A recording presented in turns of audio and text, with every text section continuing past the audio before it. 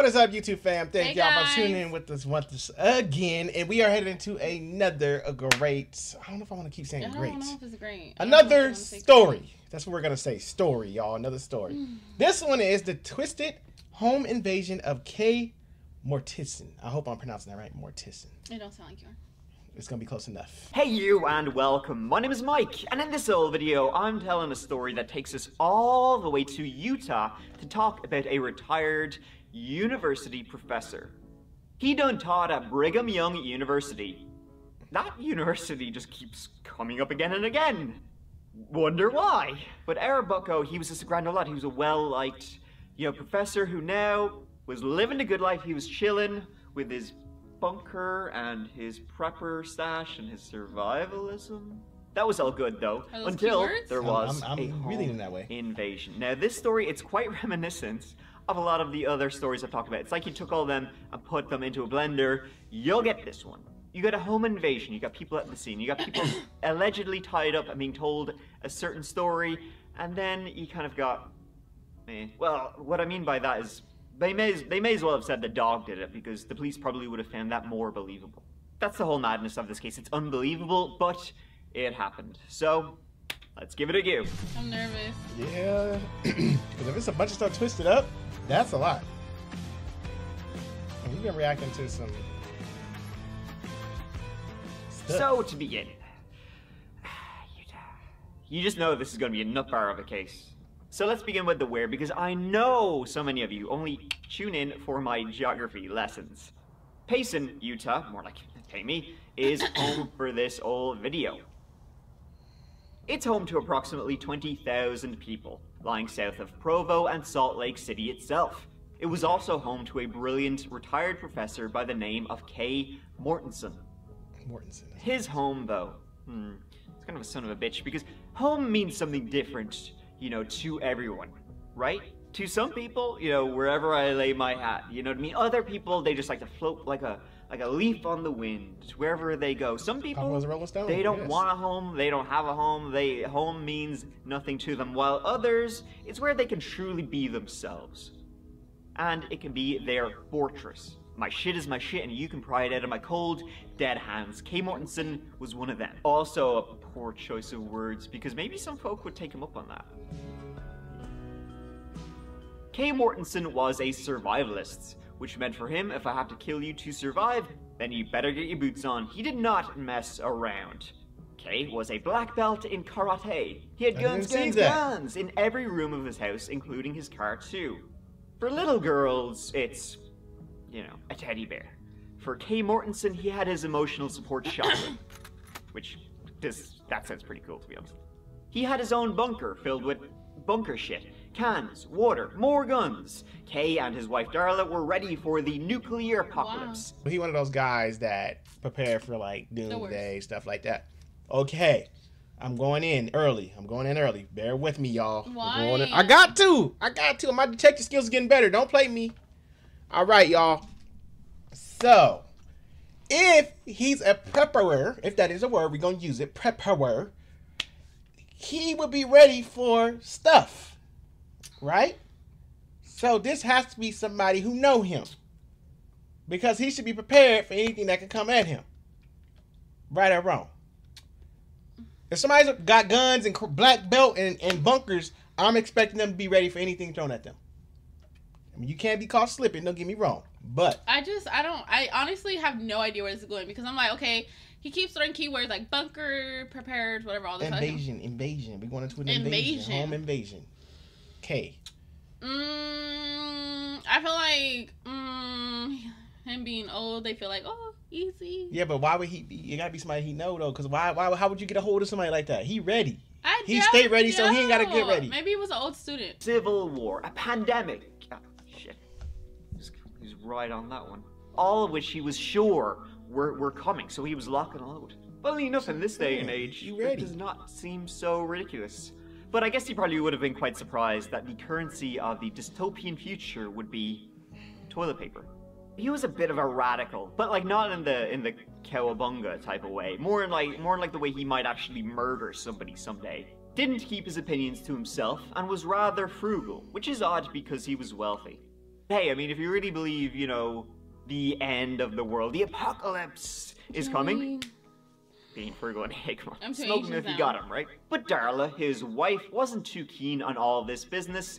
She Where's she accepted stand it, in this? getting ready for whatever. That was his, We you know, gotta be some tinkering with victims. vintage Or cars, some and she suspects. softened his edges a little bit. Darla and Kay met late in life after both had raised families of their own. Kay, he had 3 grown children, 2 of whom lived away, but the oldest son, Roger, and his wife, Pam, still lived close to Kay. Roger and Kay, they were close.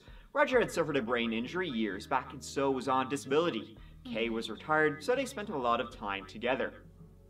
And Kay was worth millions through investments he had made over the years.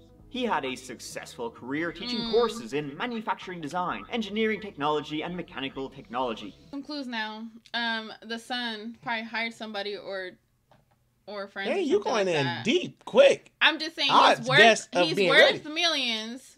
He has money. The son? Maybe the son. I don't know. I'm There's just other saying. sons out there that got I'm just kids. saying. Well, I'm saying one of his kids probably. Your detective antennas is I'm just early. saying one of the kids probably did it, or All right. I'm gonna let you they ride. hired somebody. I'm gonna let you ride with it. For now, it might change though. This is what I'm getting. Professing at Brigham Young for well over 3 decades. And he was a well-liked teacher who didn't recite from the book, but he told A student? stories and he got his students excited and interested. He was also very dedicated to his church, and he'd been on the various Lord. missions spreading the word. But screen went black too quick. That On the butt evening of November 16th, 2009, this 911 call was made. Okay. What's the emergency? Father, who held you hostage? We don't know. Okay, the guy that had the gun, what did he look like? Was he white guy, black guy, Hispanic? I don't know. How many were there? How many guys were there? There could have been. Were they white, black, Hispanic? White. 3 white males. Okay, but how? 2 white now. 2 white males? That who made call, that it call? was made from Kay's house. Now Darla, his wife, she was out of town at the time. Her She son. was with her granddaughters. But it wasn't Kay who made the call. Hi, this is we have the police on the way to help you there. Are you sure your dad's cold to the touch? Okay. Too calm. Too calm. I sliced his throat. What? But not only did they shoot him, they sliced his throat. Like this Well, because is I brutal. can't hear, and that's like my eyesight. I can't see, so I'm like trying to do both God, at the same that is time. brutal. Like what? The calmness. They're Well, too calm. it's always calm. It's always calm. We've been here. This is It's our the third son. case. This is It's our third the case. son and the daughter-in-law. We are now out of the Ricky phase. We are in our third case now. We always know this is It, calmness. it's somebody in the family, like you said. It was Roger on the line reporting that Kay was dead. His throat had been cut from ear to ear by Oh. Wow. someone. Roger and Pam were at the house with the dead Kay, and they had a very weird story to tell. They had driven over to Kay's house to drop off a pie. They were going to give Kay a pie. He was a big old fan. He was a monster for the pecan pies, you know what I mean? So they rocked up. They saw a stranger's car in the driveway, but they said, all right. Knock, knock, knock on the door. A stranger opened the door to Roger and Pam. They said, Okay. is he in the house?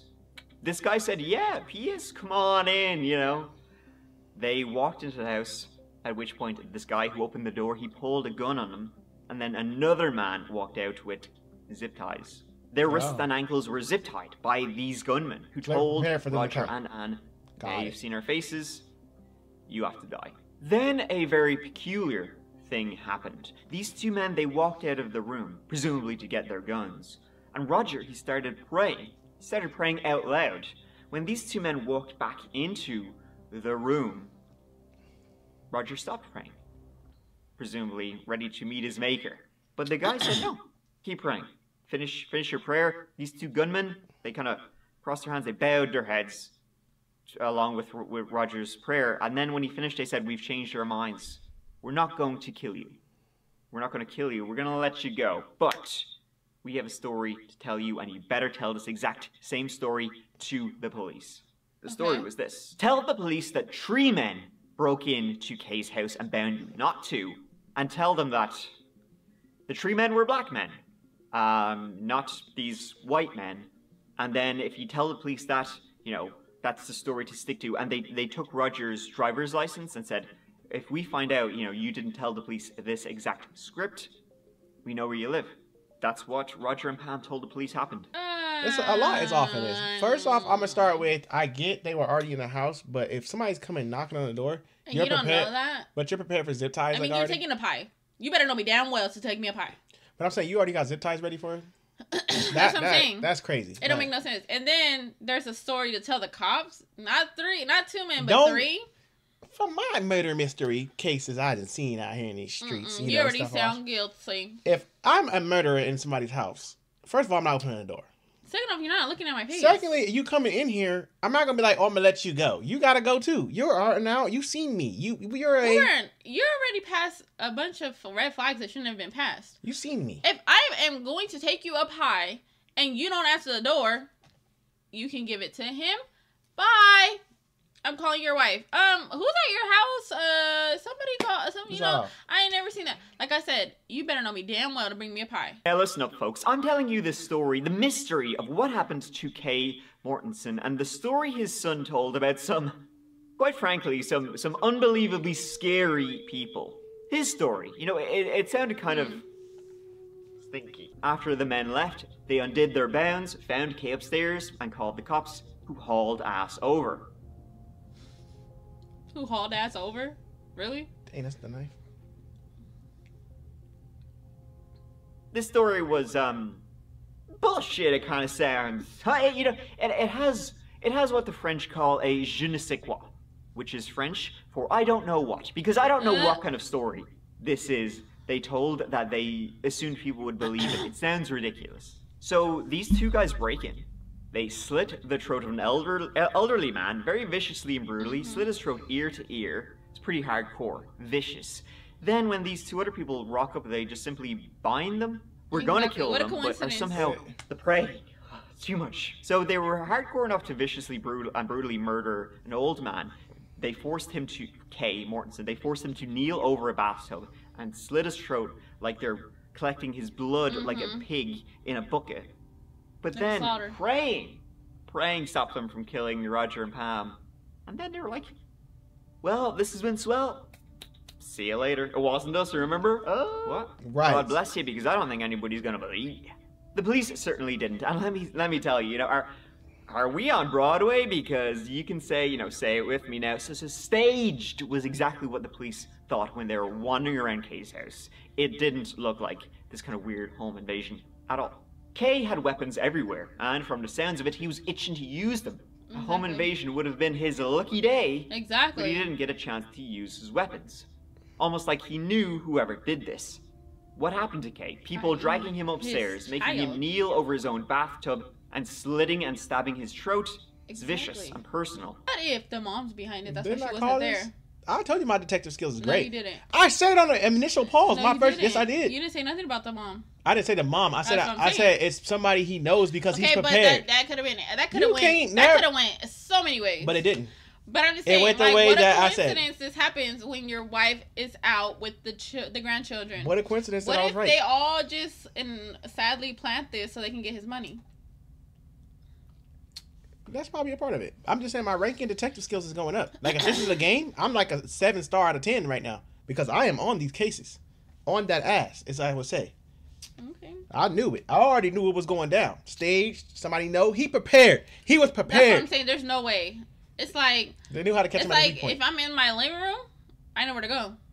I Gun got- compartment. You know. I gotta start If I'm watching. in the people. kitchen, gun compartment. Like I know where I'm going to get what I need. And what a coincidence! Like in the bathroom. How I gotta start watching people around my crib now because they can catch me. didn't Joker do that? They can catch my weak. Or who is that did a Joker. smile like that? The Joker. Joker. Oh. People can catch my weak points. I gotta start watching out what people know how I'm moving and stuff in my house. Cause Nobody is paying attention to you. You don't know. Obviously, Kay probably thought nobody paying attention to him, and they got him in a vulnerable moment. I gotta be ready. You just never know. Guns were stolen from the house. Now, Kay, he had around Taking 100 stuff weapons, too? but the only guns stolen were the ones he kept in the bunker. And they were the lock and load everyday guns, not really worth a whole lot. How do you know he had a bunker? In his house, valuable, collector's edition, Pokemon card style, very expensive guns that would fetch quite a lot. They weren't stolen. Either the intruders were unaware, or they wanted to make it look like a robbery, but didn't actually want to lose the valuable things. Now, a number of tips did come in, but it all went nowhere.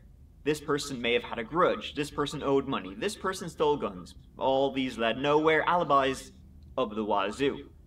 Nope, it kept coming back to Roger and Pam. At the front door, my wife was holding a pie right here. She either knocked on the door or rang the doorbell. I believe she knocked on the door. I had this door opened because I knocked on the wooden door. I didn't ring the doorbell. And I said, is Kay here? They proceeded to say he is and said he was upstairs, and they let us in. You said your wife did one or the other. She did none of them. She did none of them. She did neither. All right. Let me say this right now. She did neither. Oh my mama had a screen door once upon a time in her life. Dee's mama got a screen door right now. I ain't never once upon a time in my life opened the screen door and knocked on the door with a doorbell sitting there. Unless the doorbell is broken, there is no reason for that. Well, that don't even make sense. He said she knocked on the door or she rang the doorbell. She literally did neither. She opened the door and knocked on the wooden door. Why not ring the damn doorbell? He's upstairs. If you are okay, so from what I'm saying, this is his daughter-in-law, right? Because it's his son. Mm-hmm. As a daughter-in-law or as a son, you know all of your parents' friends and stuff like that around the neighborhood and stuff. If he looked like a whole stranger, where's the pie? I need to know that you really brought a pie. Where's the pie? The other guy shut the door. I turned around and looked. Somebody was walking down the stairs with a gun in their hand. He pointed at us and said, "You're here at the wrong time. Get it out. Put out your hands." I took the knife and I cut my wire tie and I cut my wife's wire tie. I said, "Stay here. I'll see if their car is gone." And I got up and I walked up these steps. I looked out the window to where the vehicle was parked and it was now gone. I came back downstairs and my wife was talking at the time to 911 dispatch. And I said, "He is dead." Roger and Pam, who didn't seem at all frazzled by what happened to them. Exactly. And when they were questioned, they couldn't even tell the same story at all. They kept getting, no, maybe it went like this. Ooh, wait, actually, sorry, no. My name's Eric Knudsen, by the way. I'm Pam. He's a cantankerous old fart and set his mouth to everybody. And they had blue fuzzy gloves. They looked like women's winter driving gloves or something. The fuzzy kind. I know they had purple gloves. Purple, Quite frankly, I think the story's a bunch of crap. Mm-hmm. I think the story's a bunch of crap that you and Roger have come up with. Diarrhea. Okay? So you don't believe? I'm trying Does to. it sound too rehearsed? Or? Yeah. Okay. Is your husband capable of killing somebody? I need to get a drink. I wouldn't hope. I mean, I wouldn't think he is. I wouldn't think that he's capable of killing his father. When the police did a search of Roger and Pam's home, they found a lot of unpaid bills. Motive. Not sole beneficiary, but I get a big share. Did I not say it? I know we're in a lot of debt, but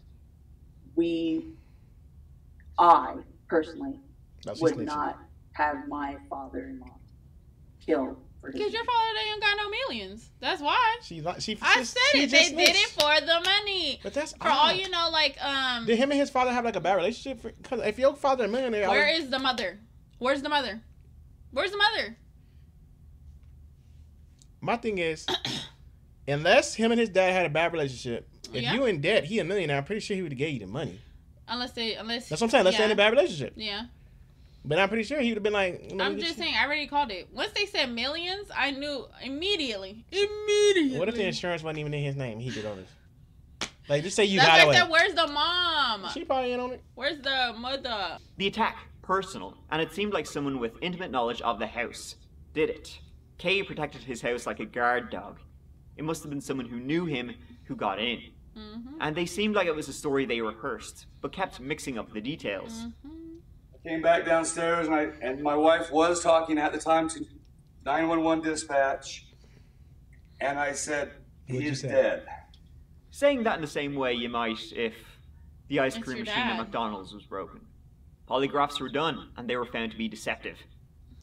Polygraphs are nonsense, no shit, but what they do is put more pressure on a suspect, and it seemed like this was not helping Roger and Pam's case at all.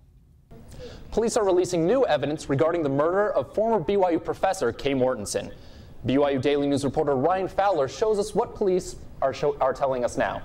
Mortensen's murder back in November shocked Utahns, and now months later, police are naming people of interest and releasing more information to the public. Basically, Roger and Pamela have provided statements that have been inconsistent to the basic 911 call, along with being inconsistent with the crime scene itself. You're on 911. You just seen, because we're going off of their story. You just seen your dad and father-in-law murdered. You were held hostage. You're not frantic at all. Where's the frantic at? And then you're on 911. Oh, yeah. I'm thinking, oh, he's dead. Like, where's the... I mean, see, this is what I'm talking about. If you're going to plan a murder or murder somebody, you need to have your freaking ducks in a line. And they're not. They're giving themselves up immediately. They're giving themselves up. You know what I was thinking about? Why even call the police if you killed him? Because they needed a storyline. No, you could have not been there at that point. Why are you even calling? Now you got to fabricate a whole story while you're there. Y'all could have did what you did and just left. And now that somebody come discover him, I mean, come on. You have a point. You do have a point. I have to get out of the That is true. Like, why call the cops on yourself? I have to get out of the detective mode and go to the murder. I got to be the murderer now. Can't be. Now you got to put yourself in the murderer's shoes. You don't got neighbors? Nobody got neighbors? It ain't making sense, y'all. I'm just saying, like, neighbors can't be like, oh, we seen them. We didn't see nobody else. Like, where's the neighbors? Where's the mom? Where Police is the are mom? asking people to keep their ears open and to contact them with any information that they might have about this investigation. Okay. Thanks, Ryan. The pressure was growing. Roger and Pam hired lawyers. They stopped talking to the police, and the investigation continued. It continued until the following summer, in July 2010, when Roger and Pam were indicted by a grand jury, which is when evidence is presented to a jury to decide if they should be charged or not charged with a crime. The jury decided to charge Roger and Pam with the murder of Kay Mortensen. What? There was no evidence that anyone else was there, and Roger and Pam not looking great, in fact looking pretty gnarly. They both protested their innocence. In fact, Pam was offered a deal, and she turned it down. She was so sure of her innocence. Are they innocent? However, as the trial was ramping up for Roger and Pam, a phone call came in. A phone call which led to this conversation. Oh. I've just been blocking it out. Why did it happen? And I just watched the news, and these people are going to go to jail. Prison, probably life sentence. They pulled out their guns and told him to put zip ties on. He said that he wasn't willing at first, but we eventually just said that they took him to the bathroom and bent him over the tub. He said that right after that they heard the doorbell ring, and it was two. Rachel said, What? Did we get this wrong? Did we just fuck out? I was on to some stuff. Oh my god, we been No, they lying too. There ain't no way. I'm on to something. You're not about to get my detective skills down to a 4.9. First off, I was right. They are no, hell no. It didn't add up. No, these people in on it too. No, who is these people? I don't know. No. A whole year later, because it said the next summer. You know what? I'm going to start taking notes, because this don't make sense. No. That her ex-husband, Martin Bond, and a friend of his, Benjamin Reddick, were the ones who went to Kay's house that day. Why? She knew this because they told her. They told her everything. They were there for his guns. Why'd they tell you? He knew that his wife was going home soon, and I think that's why he didn't put much of a struggle. Said that Ben cut his throat and then stabbed him in the back of his neck. But I read in the news that he was been stabbed 5 times, so I don't know if Martin lied about it, if Martin helped kill him up. Either way, Martin was definitely more of the... Dang, her story sounds good. I don't know. Interest more of the two. They decided that it was just that they probably was safe to not kill him. I don't know what exactly or not. But he said he came back and they both told them what story that they should tell the cops. If they didn't, then they would come back and kill them and their families and whatever else. They also have OCD, and so that's why you guys found absolutely no evidence for the scene. So who the shit were Martin and Benjamin? Well, it turned out that Martin Bond, the ex-husband of this woman, was the son of a very close friend of Kay Mortensen's. Kay had known Martin since he was knee-high to a grasshopper. So Kay, let him in. Come on in, you know? I'll put the coffee on. This wasn't a home invasion at all. This was a home welcoming. Kay had no guard up whatsoever. He didn't... Why would he need him? He's known Martin since he was a baba. But of course, once inside, Martin and Benjamin, they tied Kay up and they stole his guns. That's what they were there for. They then brought him upstairs and started sawing his throat open. They had driven there that day with those intentions, bringing a .40 caliber handgun, zip ties, and latex gloves. They knew Kay had a lot of guns and that they would be worth a good bit of money, so they knocked on his door. Kay welcomed him in.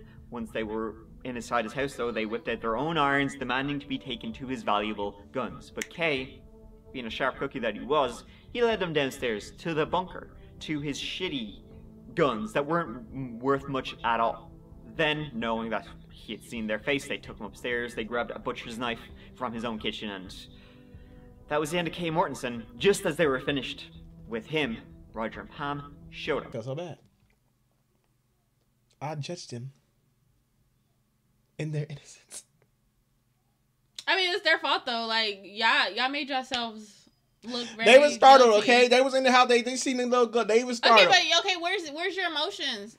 They probably was still under them, messed up. You don't know. You never been through nothing like that. You don't know what it's like.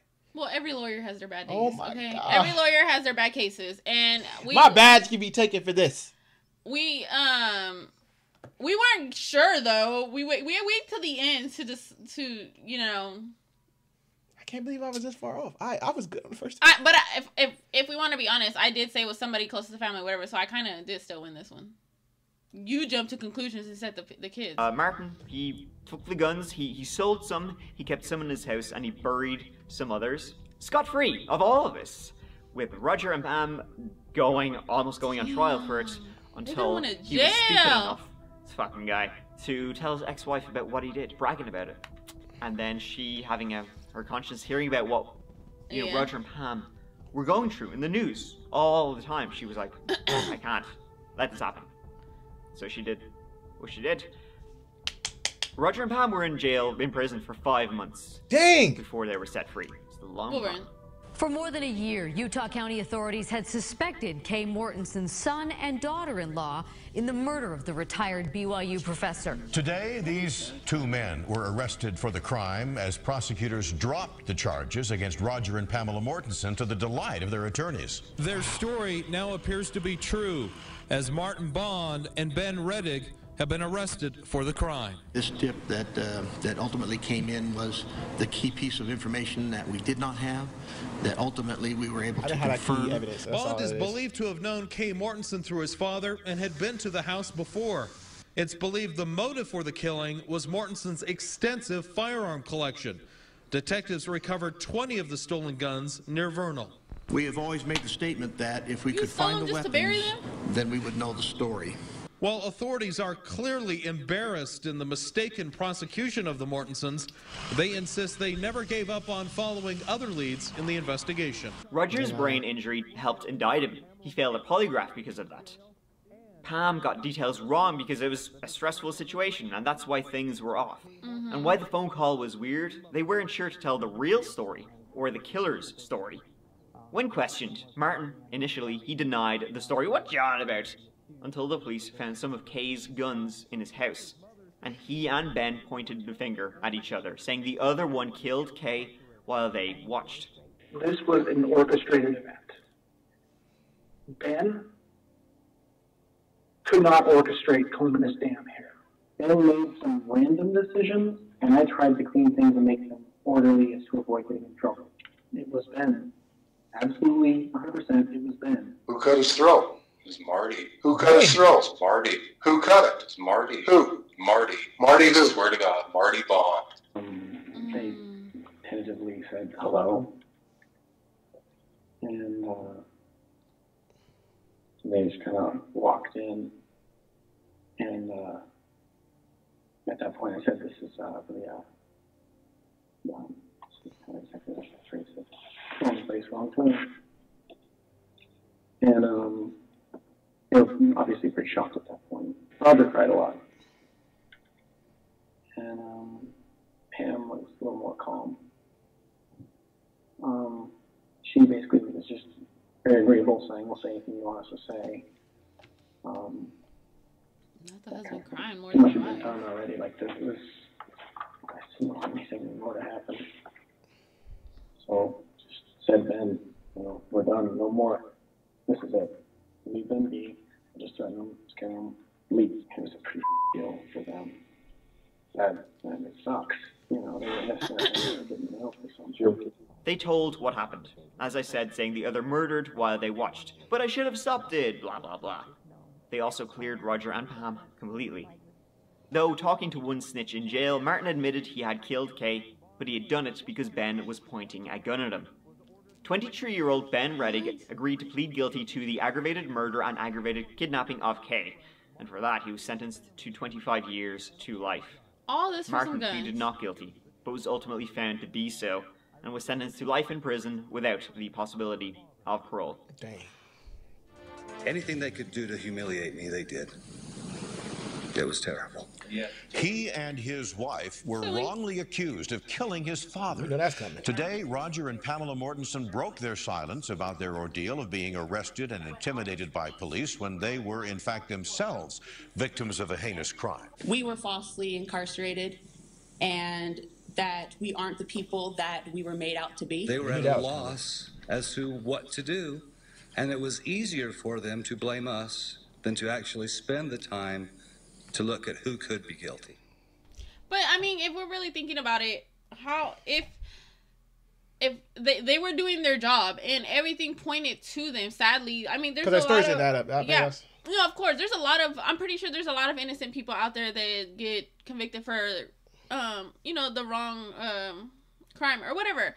But what sucks is that yes, the investigators on them were wrong, but if that lady never came forward, they could be in jail for this. They could have been in jail forever. So it's like, damn, like they really didn't have no other evidence saying that they were not guilty, and it's sad. I think by their stories and that up, it makes sense now with the son crying the whole time. He probably wasn't paying attention and couldn't hear. Where they said she was calm, agreeable, agreeing to everything. So she knew everything that was going on. Yeah. Where he just hysterically didn't probably catch it piece by piece or something. Yeah. And that's why the stories. I just feel like you threw your life away over some guns that you went and buried. But he didn't even get the rare ones. They said he led him to the regular ones. Because he knew. They said he knew. He must have felt it, and it's so sad. Because what the guy said, he was like, he knew his wife was going to come home, so he kind of had to hurry up and do whatever was going to be done. So that is so sad. Who knew? Going to deliver your dad a pie. You in a crime. Will stir this up. So ends the story of Kay Mortensen. A story that it didn't end with his death. It ended with his son and his son's wife being dragged through the entirety of the legal system, and everybody believing that they had murdered their own dad when they were victims here too for almost a year.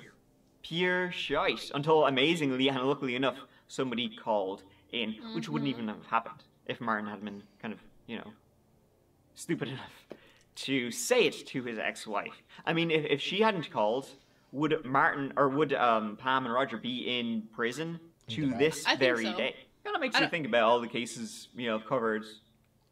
You kind of gotta wonder, are some of these bad guys not bad guys at all? Exactly. They shouldn't actually they're innocent. Exactly. And the real killer is out there amongst us. Maybe he's standing behind you right now. Maybe you're watching this whole video. Who knows? But I mean, the police are really ready to get Roger and Pam, but I mean, at least they got the right guys by themselves. To the story. But the right guys, being the bad guys, kind of got by themselves, so the police didn't actually go get. This is all dumb shit. Thank you so much for watching. I really appreciate you watching this whole video with me. Yeah, because in reality, the cops and all that, they have to feel like they can solve this case, and they gotta put a face to the case. But I think what they, like he said, they didn't even try to look for some other people. It was just straight up this is them. Yeah. They didn't even try to say there's nothing. I mean, but we're being honest, we did too. Yeah, but we ain't professionals. They are professionals. Maybe we shouldn't jump right off the bat. No, Maybe we should wait till the end. Don't take away my judgments because listen, okay. I was right because I said it had to be someone that the family. I said somebody he knew. I did say that in the beginning. But I don't understand. Like, you did all this for some guns. Like, because they wanted the rare ones that was worth money. But even if you did, okay, hypothetically speaking, let's say they got the guns. They didn't kill him. They go pawn it or sell it, whatever. It's gonna come back to show that they bought it. There's a black market for this type of stuff. Not that I know. Okay, I know but that. You can go out there and sell it on the streets. I know that. You don't have to sell it out there. I know that. You can sell it on the streets and get some ching for it. I don't know nothing about none of that. I'm just going off of stuff I done seen on TV. Who would have known that a pie will have someone die? I'm done. Who would have known? But I'll be serious. Who would have known that you taking your dad a pie would have had you suspected as murderers and killing your own dad? You better start announcing yourself before you go to somebody's house. Dad, I'm going to come bring you a pie, letting you know. I'm coming through. But still, like, that is mind-blowing. And the fact that he seen him, not racing, but he seen him grow up as a kid. I feel like every case... What made him feel... that like something's up. What I feel like every case we react to, I feel like one is like every time we do one, I'm like, dang. Everybody's close. No, but I'm saying I'm like, dang, this story is crazy. But then I get to the next one, it's like, dang, it's crazy too. And then it's now we here, and it's like, dang, this is crazy. They all crazy. But what a coincidence! They're all from people that's close or know them. Start watching my surroundings, y'all. I told you. Oh my god, Wilburn. Don't zoom. I just, oh my goodness. To the next one, y'all. Send over the next one, y'all. Y'all sent this one over. This one was good. What is y'all verdict on this one? How do y'all feel? Let us know down below in the comment section, because our verdict was kind of prejudged. So we can't really say our verdict no more because obviously they're not guilty, but not guilty for them. See y'all on the next but guilty journey. for the other one. See y'all on the next journey.